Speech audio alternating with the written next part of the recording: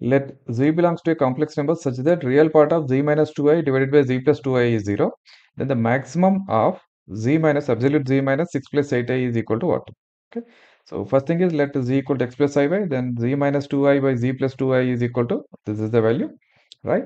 Now I have to remove the, to make it a complex number, I have to remove the denominator, complex part from the denominator, which I can do by multiplying the conjugate, right?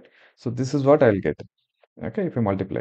So carefully, don't need to completely evaluate the expression because we need to only real part of this value. Okay, so which one is the real part of the, that is x square, okay, and minus and this one y square minus 4.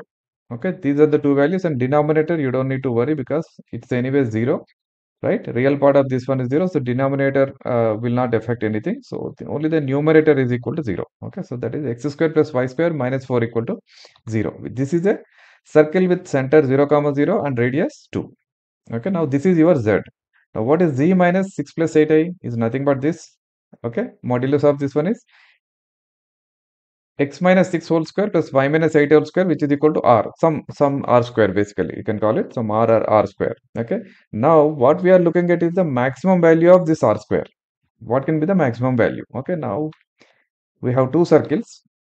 This is one with the center 0 comma 0 and radius 2, and other one we don't know the radius, but we need a maximum value.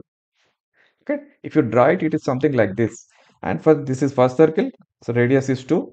Second circle is here. When I will get the maximum of this second circle r radius, when I choose something on the first circle, correct? Which is on the far side, that is here. The point is here. If I choose this one, I get r as maximum, correct? So which means that is nothing but the expression is maximum if I choose a point on circle on far side of circumference, which is nothing but distance between the centers plus radius of the first circle, which is 2. Okay, so distance between centers is nothing but square root of 6 square plus 8 square, then plus radius is 2, so which is 12 is the answer. Okay, thank you. Please like and subscribe to our channel.